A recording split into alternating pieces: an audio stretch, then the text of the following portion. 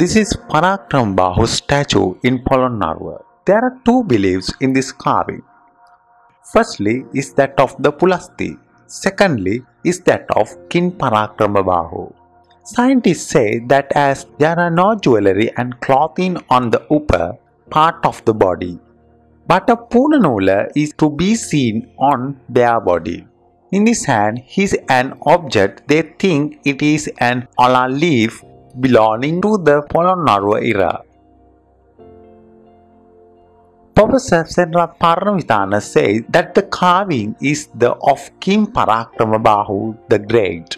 He is the bare bodies as he was taking part in Vapmagul ceremony and waiting till the auspicious time to start the ceremony.